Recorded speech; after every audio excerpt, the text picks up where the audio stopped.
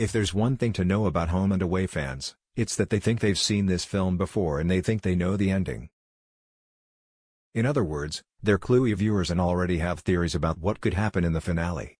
My prediction is that Tim will end up dead, one fan speculated. Cash will be number one suspect, but it's in fact the girl who Cash had called last week, Tim's previous patient who allegedly claimed they had a relationship, that ends up killing him. In last week's episode, Cash contacted a woman named Nerida who claimed she had an affair with Tim, a psychologist, while she was a patient.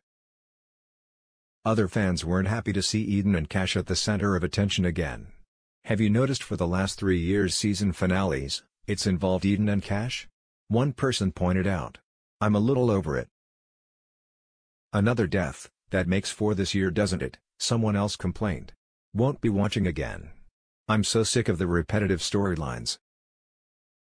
Given this year already we've suffered numerous losses, lows, and some highs, it's safe to say the dramatic feature-length finale scenes will be doing the most to leave viewers stressing out until the show returns in 2025.